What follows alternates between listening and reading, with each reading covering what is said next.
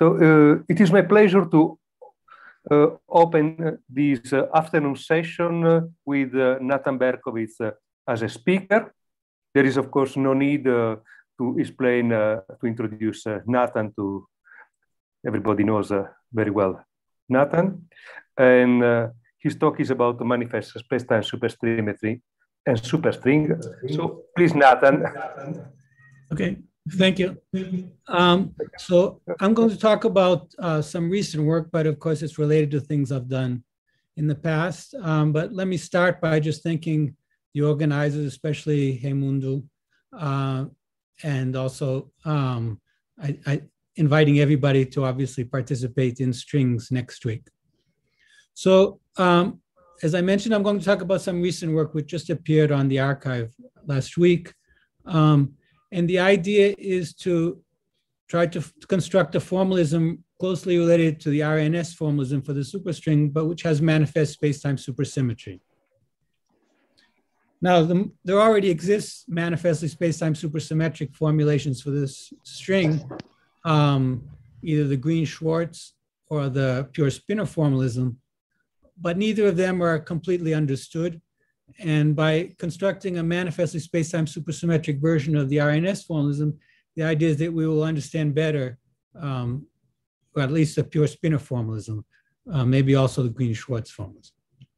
Okay, so I'll start by just discussing some motivation, and then I'll give a review. So this is supposed to be accessible to people who are not familiar with the different technical aspects of the superstring. So please feel free to interrupt me and ask questions whenever you want. So you can raise your hand, and I guess I'll see you, or Francesca will see you. Okay, so after I give a review, I'll discuss this new work where we generalize the RNS formalism to a formalism with manifest spacetime supersymmetry. And then in the last part of the talk, I will show how to relate this spacetime supersymmetric formalism with the pure spinor formalism. Okay, so motivation. So I think everybody is probably familiar with the RNS formalism. So it has manifestly supersymmetry, but on the world sheet, not in space-time. So the supersymmetry it has on the world sheet is a local supersymmetry. So don't confuse that two-dimensional supersymmetry with the supersymmetry I'm going to talk about today, which is the 10-dimensional space-time supersymmetry. And I'll explain that's hidden in the RNS formalism. So although it's present, it's difficult to find the implications of space-time supersymmetry in the RNS formalism. So for example, when you do computations, you have to sum over spin structures. And if you want to compute calculations involving external fermions, they're very complicated using the RNS formalism.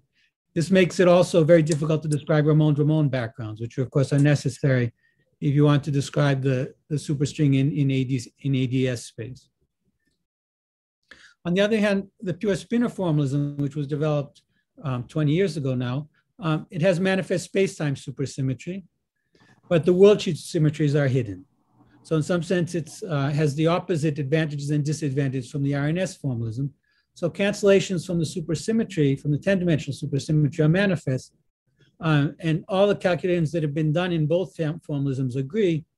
But it turns out that because of this manifest supersymmetry, there's some computations you can do in the pure spinor formalism which have not yet been done in the RNS formalism. So for example, some 3-loop superstring computations done by Carlos Mafra and Humberto Gomez have not yet been done in the RNS formalism. And essentially because the spacetime supersymmetry simplifies the computations. But on both sides, there are certain subtleties. So going beyond 3 loops in RNS or in pure spinor is difficult, but it's difficult in different ways. And it would be very nice to understand, even though they both have subtleties, it would be very nice to understand how the subtleties are related to each other. So as I mentioned, what we'll describe today here is a generalization of RNS, which has manifest spacetime supersymmetry. So in some sense, it sits in between the usual RNS formalism and the pure spinor formalism. And hopefully by better understanding this generalized RNS, we'll be able to understand the relation between the RNS and the pure spinor, and especially these multi-loop subtleties. Okay, so let me start by giving a review of the different formalisms. So let's start with RNS. So I think people are probably familiar with the basics. So you have the matter fields, you have the 10 X's and the 10 psi's. And then you have the BC Virasoro ghosts, which essentially can be used to gauge away 2 of the X's. And you also have the beta gamma ghosts, which are bosonic, coming from the superconformal symmetry, which you can use to gauge away 2 of the psi's. And the psi's are half integer fields, so you can either choose periodic or anti-periodic boundary conditions if you're doing the closed string. So the periodic boundary conditions are called Ramond sector, and the anti-periodic are called Nevers-Schwarz sector. And if you want to describe space-time fermions, that comes from the Ramond sector, whereas the space-time bosons come from the Nevers-Schwarz sector. So the BRST operator is straightforward to construct. So it, of course, has the usual stress tensor part. And then you also get the contribution from the superconformal stress tensor of spin 3/2. Okay? And then you get some ghost couplings also. So the physical states are states which are annihilated by Q. And if you look at the simplest version of the vertex operators, which are called zero picture, the gluon vertex operator is a form which is very similar to the gluon vertex operator in bosonic string theory. In bosonic string theory, you just have the first term. Whereas in the superstring, you also have a coupling of the field strength of the gluon to the spin field, psi m, psi n. And then you also get a coupling to the gamma ghosts of this form. So it's easy to show this vertex operator is BRST closed when the gluon is on shell. But now when you want to do the gluino, life is more complicated. So you have to, this was done by Frieden, Martinek, Schenker in 1986. So 15 years after the formalism was developed. And it was a huge challenge before Frieden, Martinek, Schenker to compute fermion scattering, but after it became relatively straightforward. But one needed to bosonize these beta and gamma ghosts.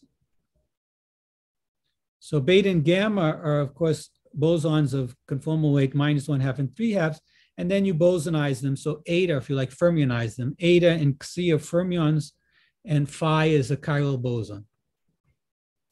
You also, it's convenient to construct a spin field by bosonizing the psi's.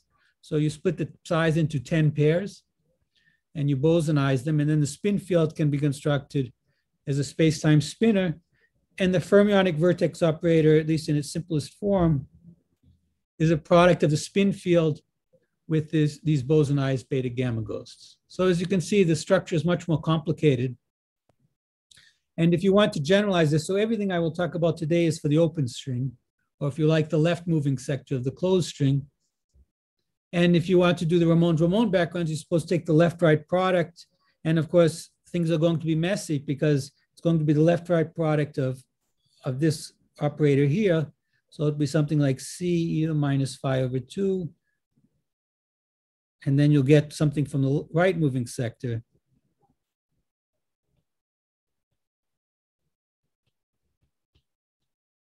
Which would couple to the Ramond field. And because this vertex operator includes both these bosonized ghosts and matter fields, it's tricky to couple it to a sigma model and try to construct scattering amplitudes. As I will discuss later, there's also a problem related to picture.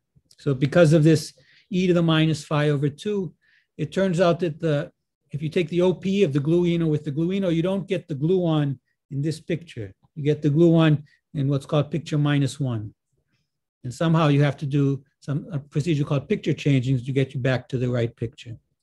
So space-time supersymmetry, of course, relates these two vertex operators, and the fact that they have very different form just means that space-time supersymmetry is far from manifest. Okay? So of course, what I'm talking about now is in the GSO projected sector. So if you work in the GSO projected sector, you know that you have space-time supersymmetry. I'm not going to discuss tachyons and other fields in the GSO1 projected sector here.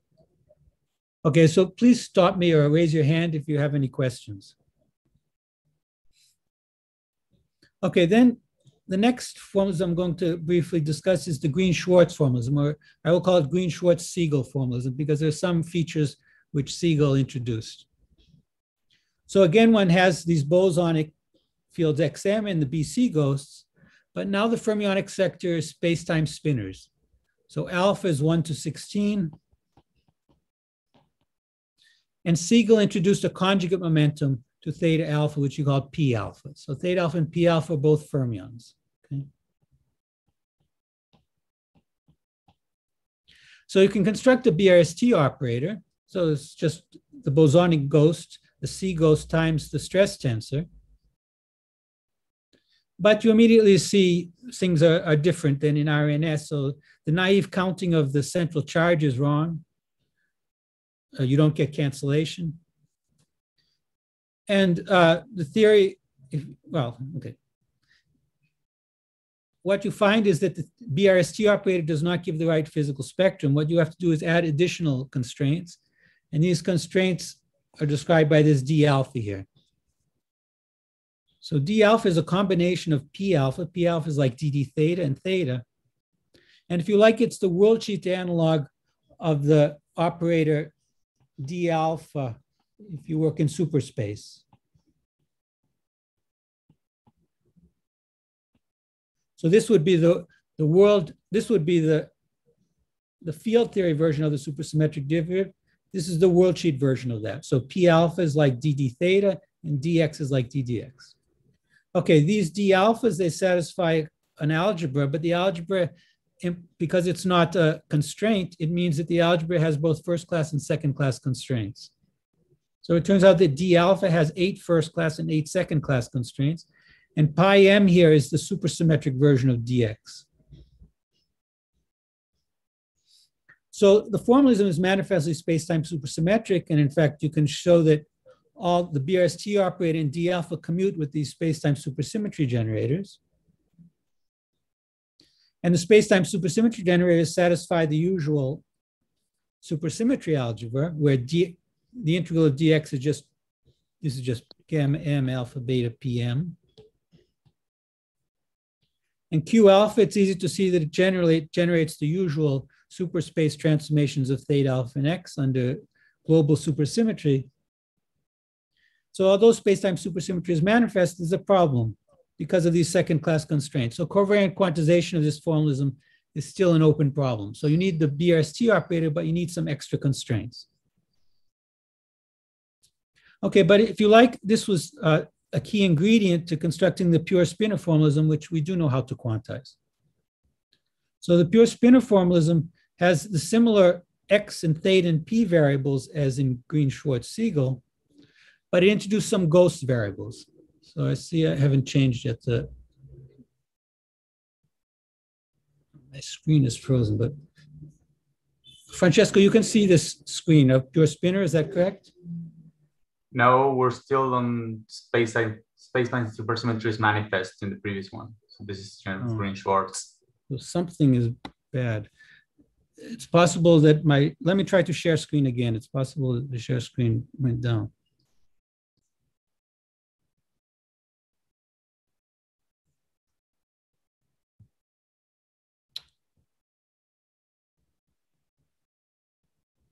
So while you're doing that, can I ask you a question with the first slide?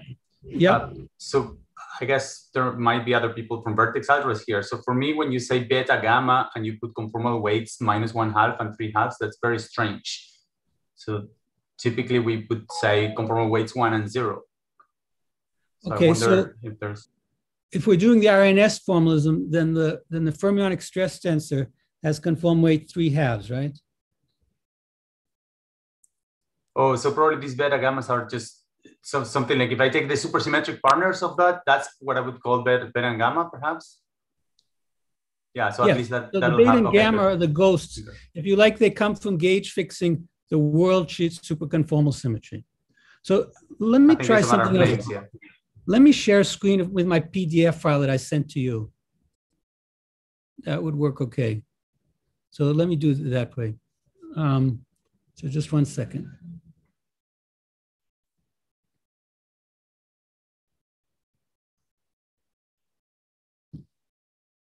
Sorry about this.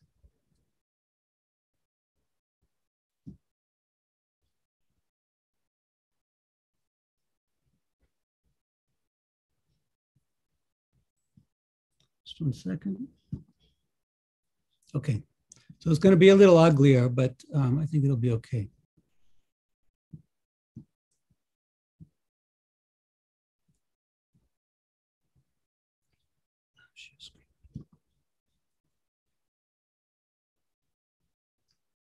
You're only connected with one account now. So perhaps the other one. Yeah, the other one died. Okay. You can see my screen? Yes. Okay. Let me just. Okay. Okay, so it's a little bit uglier, but I'll keep going.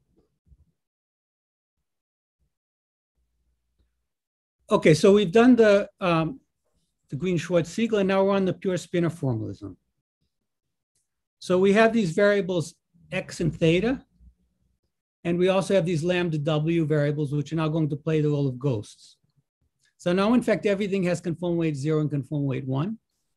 And we can write down the BRST operator in a form in which I combine these pure spinor ghosts with these d alpha of the previous Green-Schwarz-Siegel. So these d alphas here.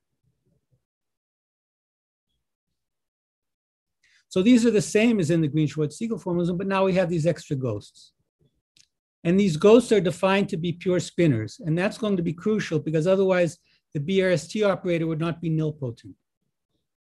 So if you take the Q squared and you use the fact that d alpha with d beta has these second class constraints, then you need to use lambda gamma lambda equals 0 so that Q squared equals 0.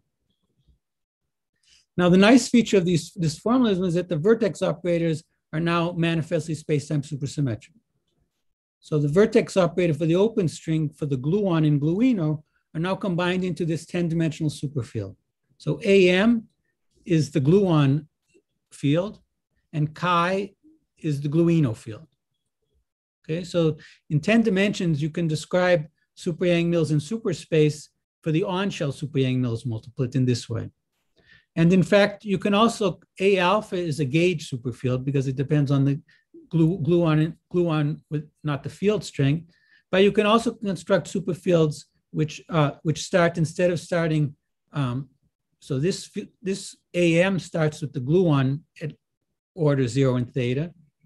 This W alpha superfield starts with the gluino, and FMN starts with the field strength. So these are all related. These are all 10-dimensional superfields which are related by hitting with superspace derivatives.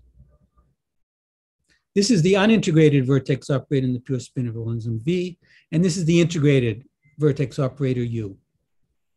So it's slightly different from the RNS formalism where, if you remember, let's go back.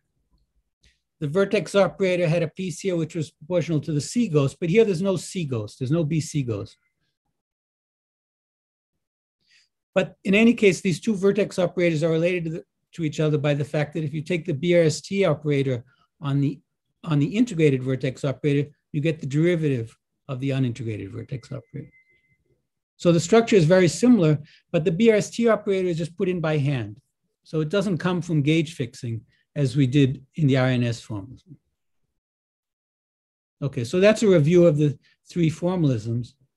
And now I'd like to say something about, okay, in the pure spinor formalism, you can easily describe Ramon-Ramon backgrounds. They come from deforming with the closed string version of that vertex operator. So it's just the left-right product of two open string vertex operators. So of course, because the gluino sits here, the vertex operator for the field strength is just going to be d alpha left times d alpha right. It's going to be very simple. So it's completely straightforward to write down Ramon-Ramon backgrounds.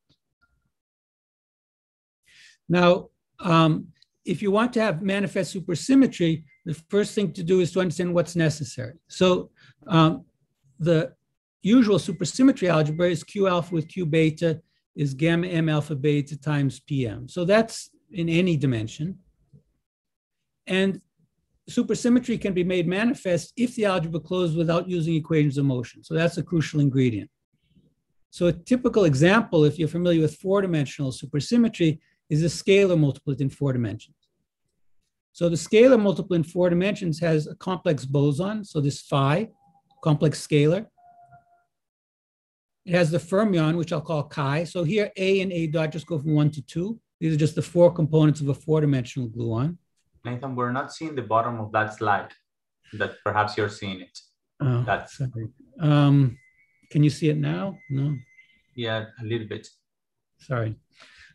If you want to wait 3 minutes, I can try to log back on with the other computer.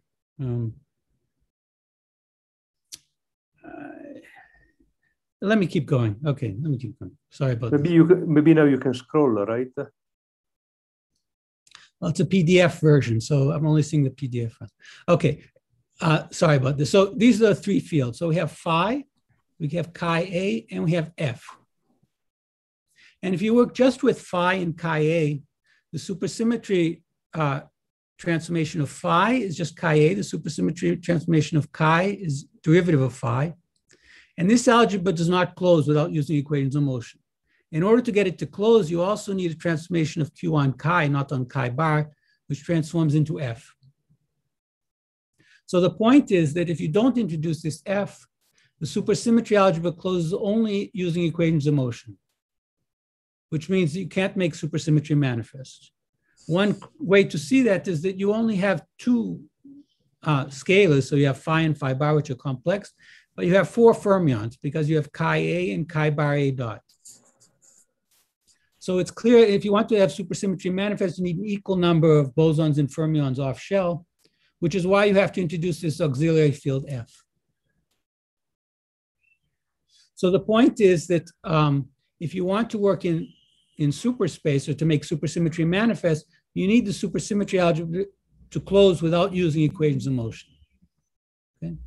And that requires the introduction of this auxiliary field F and F bar. Okay, so that's a clue that we're going to use when we make spacetime supersymmetry manifest in the RNS formalism. And now, I didn't say this, but why do you want to make supersymmetry manifest? So one reason is, of course, so that when you do computations, the supersymmetry cancellations are manifest.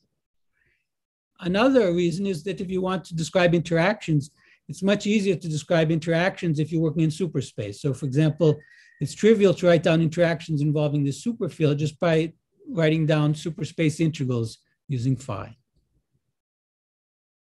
Okay, now let's go to the RNS formalism.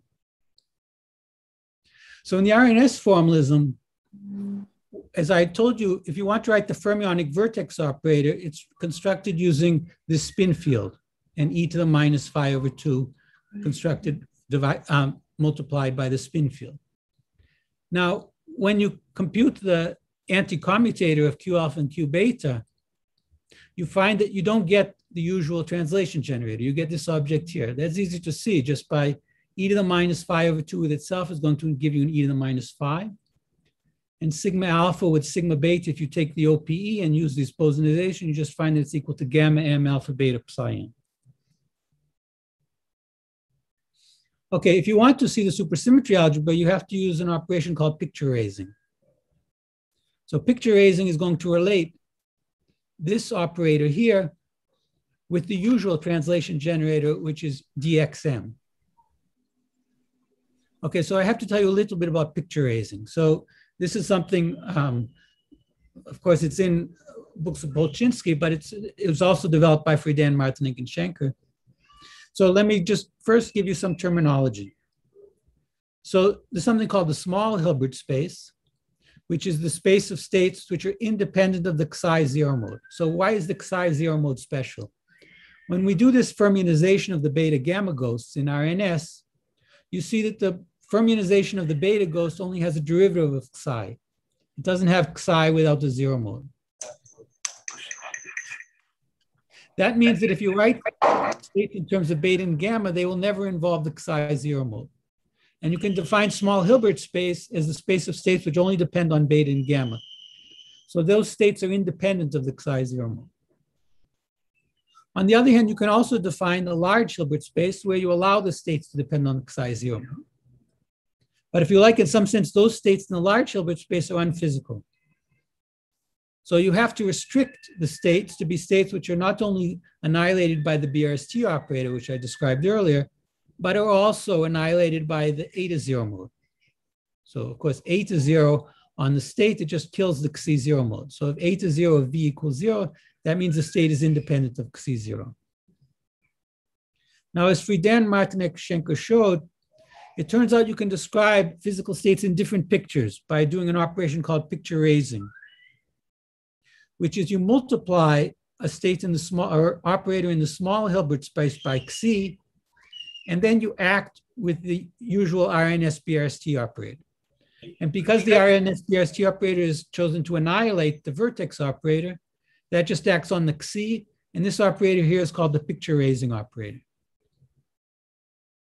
Okay, so these are some, it's just language, but it's very important what we're going to describe next.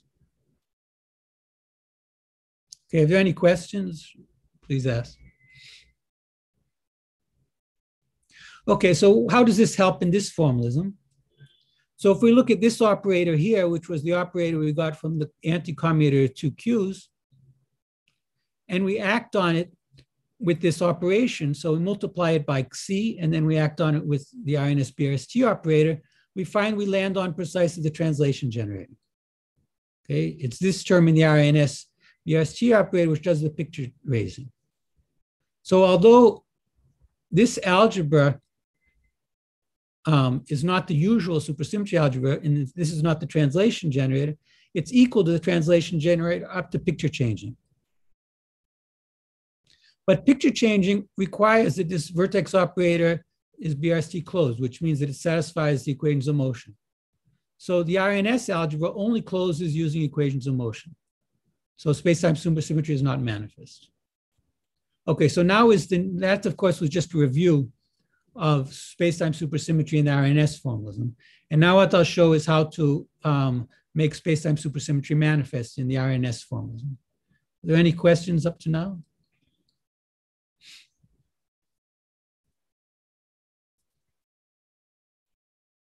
Okay, so to make supersymmetry manifest, we're going to follow 4 steps. Okay, so the 4 steps are the following. The first step is to work in the large Hilbert space. So working in the large Hilbert space means we're allowing vertex operators which can depend on the Xi0 mode. Okay, so of course we want to still work in large Hilbert space and define states which are physical. So the way to do that is we're going to modify the BRST operator to be the sum of 2 terms, or more precisely, the difference of 2 terms. It's going to be the difference of the RNS BRST operator and the A to 0 mode. So why do we do that? Is because, well, if you now ask for states in the cohomology of Q prime, it's easy to show that the cohomology is just going to be the cohomology of states in QRNS, which are in the small Hilbert space. So we'll show that in a few minutes. So that's the first step. The second step is to add auxiliary variables. So these auxiliary variables are similar to these auxiliary fields F and F bar that we added in the 4-dimensional supersymmetry multiplet in order to make supersymmetry manifest. So without these auxiliary variables, we're not going to be able to have the spacetime supersymmetry generators close without using equations of motion. The third step is to add a piece which is BRST trivial to the spacetime supersymmetry generator in the RNS formalism, and we're going to choose this BRST trivial term such that the algebra now closes without picture changing. So that's the third step. We have to modify the RNS generator, but we modify it by something which is BRST trivial, so it doesn't affect anything when acting on physical states. Finally, the fourth step is we're going to perform a similarity transformation. Now that the algebra closes without using picture changing, it turns out you can perform a similarity transformation so that the spacetime supersymmetry generator is precisely the one that we had in the Green-Schwarz formalism. Okay, so those are the 4 steps we're going to follow. Now let me just say a little bit more about the 4 steps. Okay, so the first step is to work in the large Hilbert space, where we have Q prime to be the difference of 2 terms, the RNS BRST operator and this A to 0. And now it's not difficult to show that the cohomology of this is just equal to the cohomology of QRNS in the small Hilbert space. And with this language, picture raising is just a BRST trivial operation. So unfortunately, I'm not sure you're going to be able to see this. Can you see the top of the screen? Okay, so I hope you can see the top of the screen. I can't. Is that a Q prime at the top of the screen? I'm sorry, yeah, it should be V plus Q prime of CV. Mm-hmm. is equal to V. So there are two terms now coming from Q prime. So the QRNS, of course, is the first term in Q prime. And then the eta 0 in Q prime just kills the C and gives you a V. So you get V plus QRNS of QV minus V. So that comes. And now, of course, the V minus V just cancel each other. So you're just left with the picture raising operation, which is QRNS of CV. So what we've seen is that by working with this BRST operator, if you just add V to V plus Q prime of C times V, that's just the picture raising operation. Okay. So that's why the cohomology of this is just the cohomology we had before of physical states in the small Hilbert space. Okay, the second step is to add auxiliary variables. So the auxiliary variables we're going to add, of course, we know what we want to get, so that makes life easier. We're going to add a set of fermions, which we'll call theta alpha and P alpha, which are the same fermions as we had in the Green-Schwarz-Siegel formalism. But we're also going to add a set of bosons. So these bosons are also going to be space-time spinners. They're unconstrained, so different from the pure spinor formalism, we're going to add a set of 16 fermions in the conjugate momentum and also 16 bosons in the conjugate momentum. And we're going to modify the BRST operator in such a way that these auxiliary variables don't enter into the cohomology. So that's trivial to do by using this quartet mechanism. So you add this term to the BRST operator, and that just says that these fields decouple, that these auxiliary variables decouple. So in some sense, they play the same role as the auxiliary fields in the D equals 4 super-Yang-Mills. Okay, the third step is now we're going to find a sigma alpha here such that when we take Q prime of it and add it to the original space-time supersymmetry generator, which was this, we get an algebra which closes without using equations of motion. So this is a completely straightforward computation. If you take Q, so here's Q prime. If you take Q prime, this term in Q prime, and you act with minus omega, remember omega is the conjugate to capital lambda, this just gives you a term P alpha, small P alpha, this P alpha here. And then when you take this term and you take Q of it, it will give you things which are related to dx slash theta, which remember was in the D alpha or in the Q alpha of the Green-Schwarz generator. Then you have terms which are of order theta squared or higher. So these are the terms which are zeroth order in theta and linear in theta, and there are other terms which are quadratic and higher in theta. And once you add this to the space-time supersymmetry generator of the RNS formalism, you find that the algebra closes without using picture change. Okay, so that's the third step. And then the final step is to do a similarity transformation.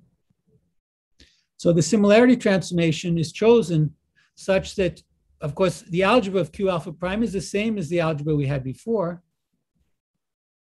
which we got from this space-time supersymmetry generator. So all you have to do is choose R appropriately, and you can find these terms. These are the terms which are linear in theta, and then there are higher order terms in theta, such that this space-time supersymmetry generator just gets mapped to the Green-Schwarz-Siegel supersymmetry generator. And now after performing the similarity transformation, of course, everything space-time supersymmetry is manifest. It's precisely the same as in the Green-Schwarz-Siegel formulas. So of course, the BRST operator is also space-time supersymmetric. So here it is. So it's given by, remember, this term started as capital lambda alpha P alpha, but after doing this similarity transformation, this gets shifted to D alpha, which is the same supersymmetric constraint as in Green-Schwarz. Mm-hmm. The RNS term, which was gamma psi m dxm, that also becomes supersymmetrized. This pi m, remember, was the supersymmetric version of dx. And then you get some additional terms, which are a little bit funny. So you get some terms e to the minus phi over 2 times capital lambda sigma. So this is the same as lambda alpha times the contracted with the original Q alpha of RNS. And you get this other term here. Okay, so this is now the new BRST operator, if you like, the BRST operator of this modified RNS formalism, which is now manifestly space-time supersymmetric. Okay, so now, of course, we can write down the vertex operators in manifestly supersymmetric language. So we can write down the RNS vertex operators, if you like modified RNS vertex operators, but now in terms of the 10-dimensional superfields. So it's a little bit complicated, okay? So, but it involves these superfields I mentioned before. So AM, capital AM, it starts with the gluon and then has the gluino as the order theta term. W alpha starts with the gluino. And then you get this term here coupling to the C ghost. So the integrated vertex operator in RNS would just be this term here. Okay? And the unintegrated vertex operator would be this V. Okay, so you can immediately see that it has some resemblance to both the pure spinor and the RNS. So let's see RNS first. So if you expand these superfields in theta, and you take the term which is 0th order in theta, you find that the gluon vertex operator is precisely the terms in this which are 0th order in theta. So the usual gluon vertex operator for the RNS formalism would be these terms here. You get some extra contributions coming from this term in FMN and this term in W alpha.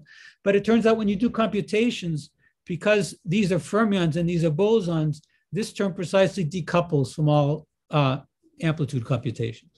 So the amplitude computations involving gluons in this formalism are precisely the same as the RNS formalism. Essentially, all the higher order terms in thetas don't couple because there's nothing to contract with the thetas. Okay, but for the gluino, things are very different. The gluino vertex operator, remember in RNS, has spin fields and other stuff, e to the minus phi over 2. Here, the gluino vertex operator is just terms here which are higher order in theta. So the computations involving external gluinos is very different in this formalism. Furthermore, this is just for the massless sector, but of course you can get the massive sector by just taking OPEs of the massless vertex operators with themselves. So all the GSO projected vertex operators are going to be independent of the spin field. However, I mentioned you could also get, for example, GSO unprojected states in RNS, for example, the tachyon. The tachyon vertex operator would be more complicated. Sorry that it got cut off. The tachyon vertex operator would have, or all GSO unprojected states would have square root cuts with Q alpha. So because they have to have square root cuts with Q alpha, it means that they have to have spin fields constructed out of these space-time spinners. So the GSO projected vertex operators are very simple. But if you want to describe the GSO unprojected vertex operators in this formalism, like the tachyon vertex operator, it would have to have a spin field. It would have to include a spin field constructed such that it has square root cuts with the thetas. Okay, so now we've constructed this manifestly space-time supersymmetric version of RNS, and now we want to relate it to the pure spinor formalism. Okay, so one thing we see is we already have several of the fields are already in common with the Green-Schwarz. So we already are with the pure spinor. We already have the thetas. So these thetas here, these thetas here and P's are of course the same as going to appear in the pure spinor formalism. But we still have these fields of half-integer spin. Although spacetime supersymmetry doesn't touch them anymore because spacetime supersymmetry generator, of course, is just the same as in the Green-Schwarz siegel. It's just something like P alpha plus dx slash theta. So you don't have to sum over spin structures in order to get spacetime supersymmetry anymore, but they're still in the theory. So in order to relate to the pure spinor formalism, we're going to twist these fields. And twisting these fields requires splitting these 10 psis into 5 complex pairs. So the psis have weight to conform weight to half, and we want to twist them into conform weight 0 and 1, which is somehow related to Reimundo's question, because we're also going to want to get rid of the half-integer spins for the beta gamma. So the way we're going to do that is to use the pure spinors. So lambda alpha, when it's a pure spinor, it parameterizes this space, SO10 over U5. So in fact, lambda gamma lambda equals 0. So that's Cartan showed that in 10 dimensions, that's called the pure spinor. It has 11 independent components. And the projective part of the pure spinner parameterizes the 10 complex dimensions of SO10 over U5. So we're going to use lambda alpha and its complex conjugate, which I'll call lambda bar alpha, to break the SO10 down to U5. And that allows me to split the psi's into gammas and gamma bars. So my gamma m, I hope you can see gamma m. Gamma m will define to have spin 0 and gamma bar to have spin 1. And that's because we're going to use the gamma ghost. Sorry, this gamma has two meanings. It can either be the gamma matrix or the gamma ghost. When it doesn't have any indices, it's the gamma ghost. So capital gamma is going to be proportional to small gamma, and capital gamma bar will be proportional to 1 over small gamma. So this would have spin 1, and this would have spin 0 just because gamma has weight minus a half. And psi is, of course, the sum of gamma and gamma bar. You can think of these as projectors, which just project into the spin 0 and spin 1. And now how are these related to this capital lambda, which we had before, this bosonic space-time spinner? So it's related in this way. So we're going to decompose capital lambda into a small lambda and this other vector, which I'll call UM.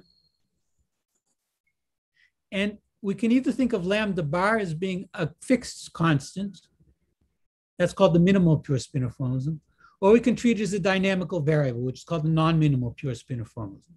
Okay, I don't want to go into details about that. But the point is that small lambda, the pure spinor, is already in this capital lambda. But in order to dig out small lambda, you have to introduce this vector UM. Okay? So together, small lambda and the vector U carry 16 independent components. That's because U has this gauge symmetry. Because U slash lambda bar means that U has this gauge symmetry. So only 5 of the components of U are independent. Okay, now after twisting, so after doing this twisting here, by absorbing some of the small gammas into psi, only even powers of gamma will ever appear in the vertex operators if they're GSO projected. So we now can define gamma hat, I hope you can see this, gamma hat to be gamma squared. So gamma hat now has conformal weight -1. So now we're left with a theory which just has integer spin. So we have the capital gammas and gamma bars, which have spin 0 and 1. And now we have beta hat and gamma hat, which have conformal weight -1 and 2, just like the BC ghosts. If you want, you can also fermionize the beta hat, gamma hat. And it turns out that eta hat, which would be the fermionization of gamma hat, is precisely the space-time supersymmetry generator of RNS contracted with the pure spinor lambda alpha. So using this, you can now write the modified RNS BRST operator in terms of these twisted variables. And after performing a similarity transformation, you find that it has this very, very simple form. So just to remind you, the modified BRST operator in RNS was this operator here. And what we've done is we've decomposed capital lambda into small lambda in U and written the psi m's in terms of gammas and gamma bars and done a similarity transformation. And then you find that you land on this BRST operator here. So the first term here is just the pure spinor BRST operator. And then these two terms here just tell you that the cohomology is independent of U and its conjugate momentum. It's independent of gamma bar and its conjugate momentum. It's independent of gamma hat and beta hat, and it's independent of BC. So we find just the original cohomology of the pure spinor BRST operator. And of course, it's in the small Hilbert space because of this eta hat 0 term. Okay, so we've landed on the pure spinor formalism by going through these steps. And of course, one can ask, okay, what about the vertex operator? So that's actually quite straightforward to show that if you start with the modified RNS vertex operators and go to a gauge where these non-minimal fields decouple, then it's quite easy to show that this vertex operator here just reduces to the first term here, which is just the unintegrated vertex operator, and this term here just reduces to the integrated pure spinor vertex operator. Okay, so we've been able to relate the BRST operator and the vertex operators. And of course, the next thing we want to do is to compute scattering amplitudes and show that the amplitudes are equivalent. Okay, so let me just summarize what we've done. So manifest supersymmetry is, of course, very useful for simplifying computations. And it seems to be necessary for describing Ramond-Ramond backgrounds. At least we don't know how to yet use formulas which are not manifestly supersymmetric to describe Ramond-Ramond backgrounds. Okay, the supersymmetry algebra in RNS, it closes only up to picture changing, which means that the algebra needs equations of motion to close, which means that space-time supersymmetry is not manifest. But by working in the large Hilbert space and by adding these auxiliary variables, which are like auxiliary fields, we can get the supersymmetry algebra to close without picture changing. And vertex operators for GSO projected states in this formalism can now be written with manifest space-time supersymmetry in terms of the usual 10-dimensional superfields. And after twisting the RNS variables and also defining this gamma hat to be gamma squared, then we find that the formalism is related by a similarity transformation to the usual pure spin or BRST operator and vertex operators. Okay, so what are some possible applications? So of course, the most obvious thing to do is now to construct this formalism, this modified RNS formalism in a curved background, including Ramond-Ramond field. So now we can actually describe the RNS formalism in a Ramond-Ramond background. And it should be something like the pure spinor form action in a Ramond-Ramond background or Green-Schwarz, plus some, of course, some other couplings to the psi's and things like that. Okay, but that would be an interesting application. Another more ambitious application is now to prove equivalence of the scattering amplitude computation. So of course, all the computations that have been done up to now, the two formalisms are equivalent in the RNS and pure spinor formalism. And one would like to prove the equivalence without having to do the computations. Using these similarity transformations, it should be possible. And once you've done that, you should be able to relate the subtleties in the two formalisms. So the subtleties in the formalisms are different. So in the RNS formalism, just quickly, the multi-loop subtleties are related to the need to integrate over fermionic moduli coming from the local worldsheet supersymmetry. So integration over fermionic moduli produces precisely these picture changing operators at certain points on the Riemann surface. And changing the positions of these points is a BRST trivial operation, but that operation can contribute surface terms if you have higher genus amplitudes, and keeping track of these surface terms is a challenge. It turns out for certain amplitudes, these surface terms don't contribute. So these special amplitudes, which are called topological amplitudes, they have the property that they can be expressed as F terms in superspace. So the amplitudes preserve a certain amount of supersymmetries. And in fact, that's a clue. As we'll see in the pure spinor formalism, there's a similar subtlety, but the subtlety also you can ignore when the amplitude can be expressed as an F term. Okay, so let me just finish by saying what the subtlety is in the RNS formalism, and then I'll open for questions.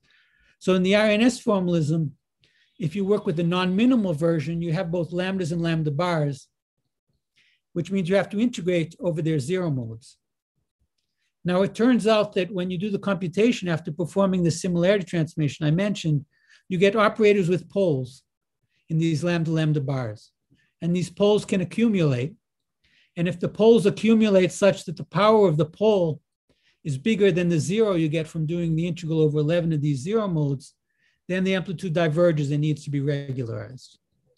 Now, it turns out that this regularization is unnecessary precisely for the same amplitudes in which the subtleties are not present in the RNS formula. So that's a clue that these subtleties are related to each other.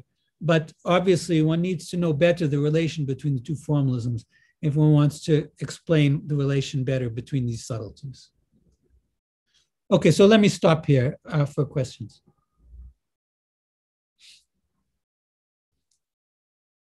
Sorry, I think you're muted. Thank you. Yeah, thank you, Nathan. There is a question by Jacques Tisler. He was in the chat. Probably he wants to ask the question himself, or okay. I should read. I don't know. either way. The question said, when computing a scattering amplitude in this generalized RNS formalism, do we still need to sum over spin structures on the worldsheet, or the individual terms spacetime supersymmetric? So you don't need to sum over spin structures to get spacetime supersymmetry. Each spin structure— No, that wasn't the question. When you compute a scattering amplitude, is it given as a sum, or is there just one term? It would be given as a sum. So before doing— So are the individual terms spacetime supersymmetric? My naive guess is that the individual— this is a naive guess— is that all the terms would give the same answer. All the spin structures would give the same answer. So we could not sum over spin structures and just divide by the number of— That's my guess. Right. So the size, yeah, that's my guess.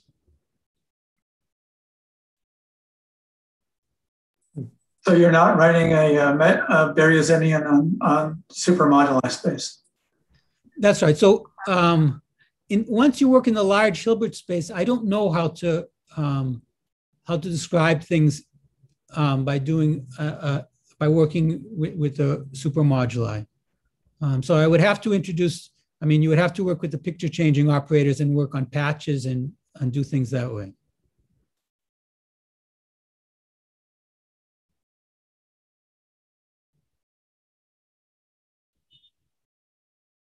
I have a very naive question, perhaps. Yeah. So can you just tell me what's the passcode for this? I might be able to enter it then. It's math, the one you sent me. Yeah, I didn't remember. So I was wondering, this technique of you have a complex, you have your original Hilbert space with your original oops, yep. that are considered as a differential. And you have some equations that are satisfied only up to the equations of motion. But then you're saying that somehow it works better if you replace this complex by something larger, where you include this zero mode of psi, and you change your differential, but then in the differential, you put the equations of motions anyways. So this thing of like enlarging the complex and changing the differential so that the cohomology is the same. I don't see how this really solves the issue of like having the original supersymmetry up to equations of motions. So, yeah, okay.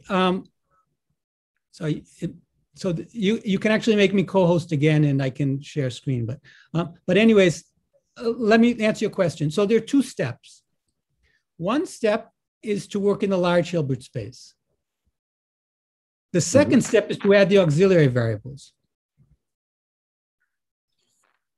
So if you don't add the auxiliary variables, you won't be able to make the algebra close without using equations of motion. So it's similar. I mean, it's similar to what happens in four-dimensional supersymmetry. So the set of so once you add auxiliary variables, you enlarge, of course, the off-shell space, right? So once I add the auxiliary variables, now I can define supersymmetry transformations, which of course transform me into the auxiliary variables and mix it in such a way that I no longer need the equations of motion in order to get the algebra to close. Let's see if I can share screen.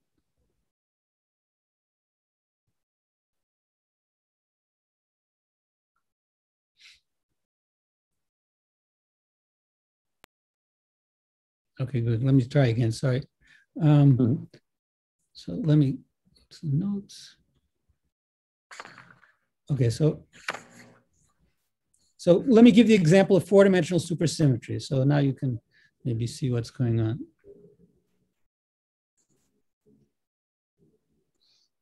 So here we have these phi's, right? So if you don't add these transformations here, the algebra requires the equation of motion. So the equation of motion in this case is just dm chi a sigma m a dot equals 0. Without that equation, the algebra doesn't close. But after adding these auxiliary variables, you no longer have to use this equation to get the algebra to close.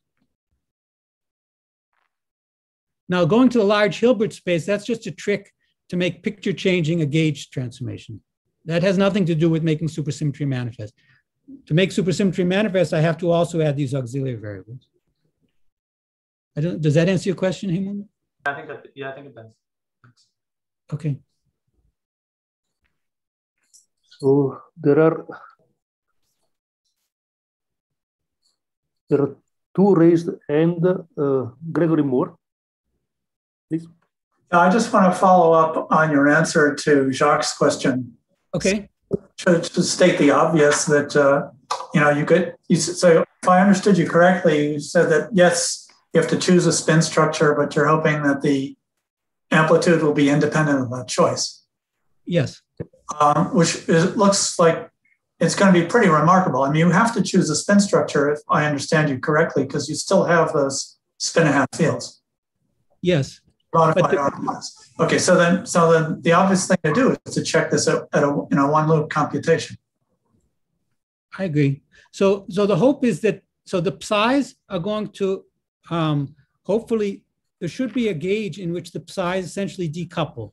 So the point is, if we go to the pure spinor version, so here's the pure spinor version of the computation. So of course the computations are supposed to be the same as in the pure spinor, computation. And you see that you get cancellations between the psi's and some of the bosonic variables in the pure spinor computation.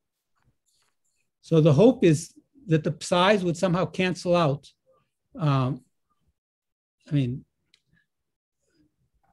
Let's see.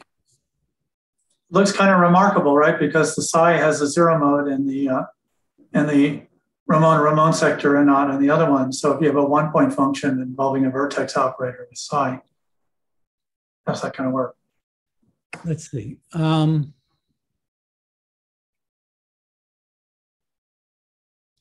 So can you say which one-point function? So you're looking at a one-loop one. Well, I'm not sure exactly one-point function. Some one-point function involving. Well, probably the simplest thing to do would be to look at a dilaton one-point function, right?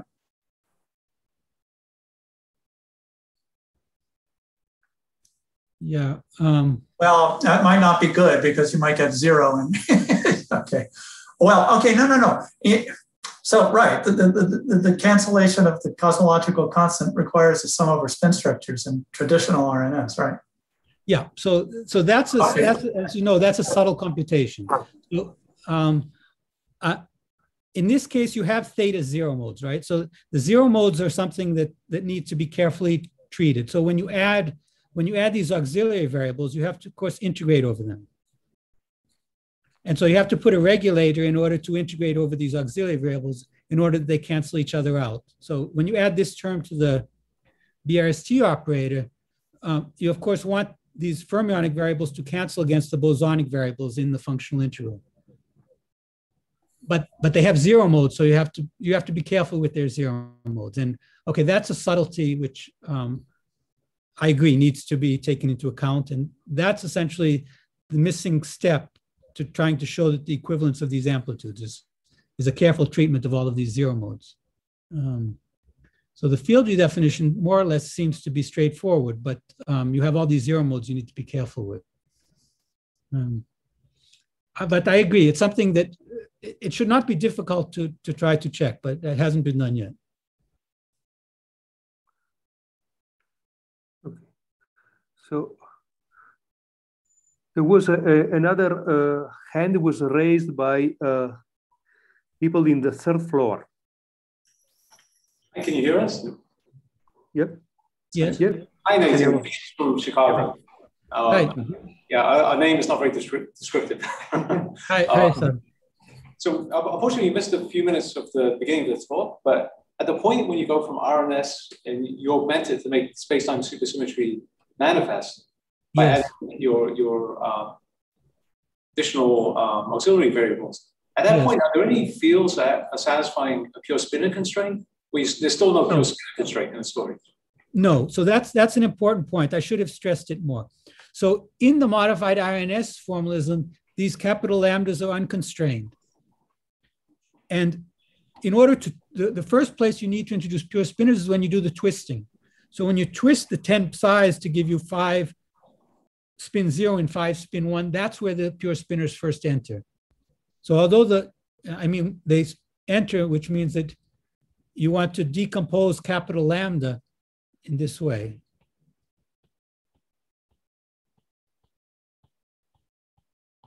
So the decomposition of capital lambda, which is unconstrained, into a pure spinor, that happens when you do the twisting. So all of the subtleties coming with pure spinors, that appears only after doing the twisting.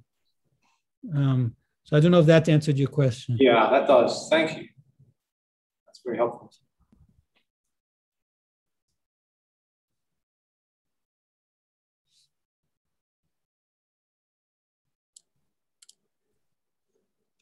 So I have a question about the super multiplets.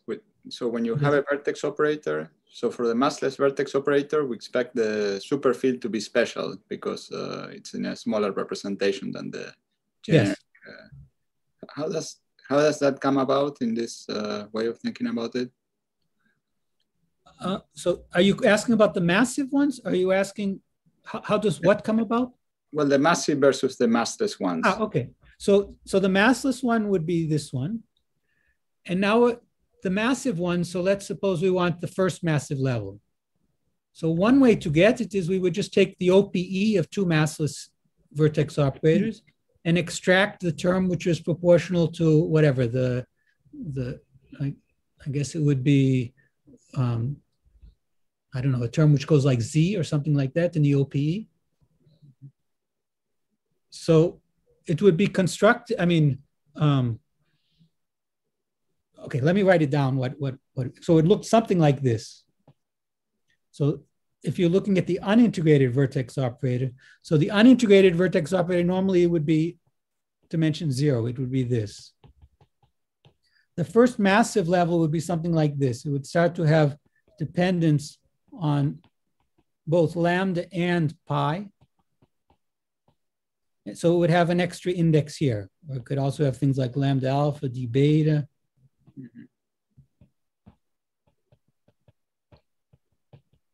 So it would still be 10-dimensional superfields, but they would have more indices. And the term in front of them would be dimensionful.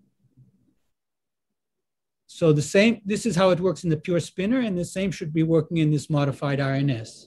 I don't know if that answers your question. Okay, thank you. So you would get these pi's by, for example, taking the OPE of 2 of these. And when you look at the poles, you'll start to get things which are proportional to dx, and that would give you these pi's. Not the poles. You look at the zeros, sorry, and it would give you things like that. Okay, thank you. Mm-hmm.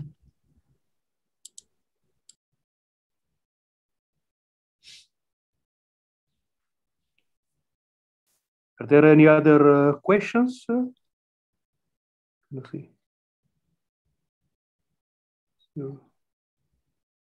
Well, so if there is no other question, we can thank our speaker, Nathan. Oh, there are questions. First, Reimundo. No, those are clapping. Mm-hmm. Ah, they're clapping. Okay. I was thinking raising hand. Okay. So everybody, thanks, okay, Nathan. Mm-hmm. So before we close today, though, I wanted to remind that there's going to be a talk at 5 p.m. local time. So that should be around 8 p.m. UTC. That is a general audience talk, and it's going to be in Portuguese by Pedro Vieira. The link is on the webpage and it's open, but it's not the same Zoom link for this series of talks. And it's going to be aimed at middle school kids.